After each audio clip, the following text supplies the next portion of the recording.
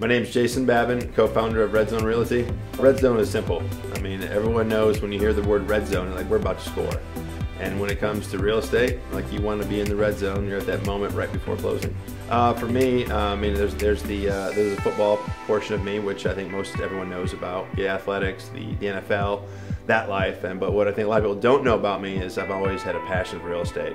Growing up with my father, he got me involved, taught me all the different trades. I mean, he made me work in the trenches, concrete, excavating, electrical, plumbing, you name it. I had to know it. I had to learn it. He was very old school.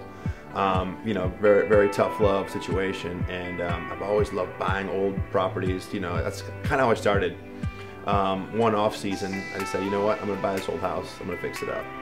So I bought it, I fixed it up, I sold it. And I was like, you know what, I'm gonna do that again next off season. Then I bought a rental property, and I kept it. And then I bought a flip, and I kept going bad. Every off season, I kept kind of challenging myself, bigger project, more projects. And then as I got a little more older, a little more mature, I started developing neighborhoods. I started, you know, acquiring businesses, adding divisions, and now RedZone is obviously the latest chapter of everything real estate that I love, and this has become such a passionate thing for me. RedZone in 10 years is going to be nationwide, if not international. The biggest focus right now is pushing the NFL cities for the obvious reasons. We have so many guys that get done with football and they're like, now what do I do?